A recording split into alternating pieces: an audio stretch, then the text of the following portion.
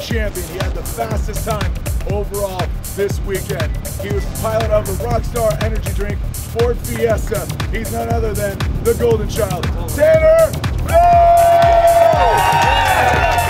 There you go. Round of applause for your winners here at the inaugural.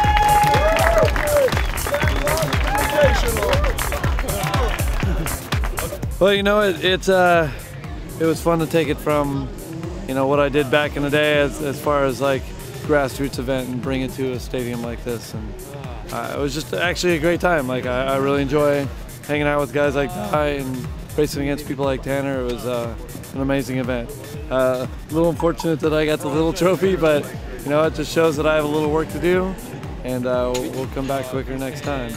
And that's what I love about this. You know, there's one thing just making the videos. I enjoy doing that, you know, but really at the end I'm a competitor and I want to get quicker and I want to learn and I want to be faster. So without, you know, a competition like this, I wouldn't have anything to base myself against. So I got a little work to do, and I'll be back. That was awesome. That was good. It was nice of Ken to invite me to his party.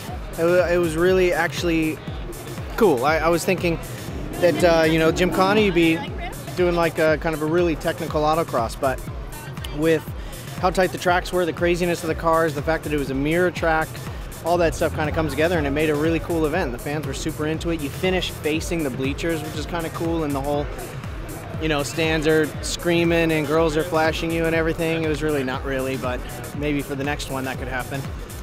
And it's, but all in all, really cool weekend. So happy to take the Rockstar Fiesta and put it up Ken's Fiesta and barely get it.